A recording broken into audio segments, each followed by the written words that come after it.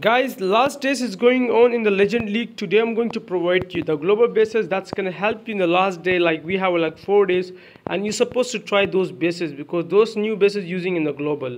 Base number 2. Today my video is short because I'm just busy, and today you will find out really good new bases. You can see the base number 2.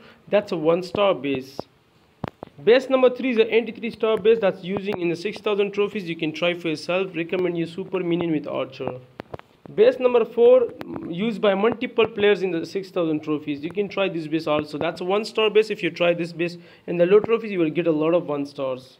Base number 5 is an 83-star base. That's working really good. Even you can try this base for yourself in the war. So I recommend you super minion with archer for this base.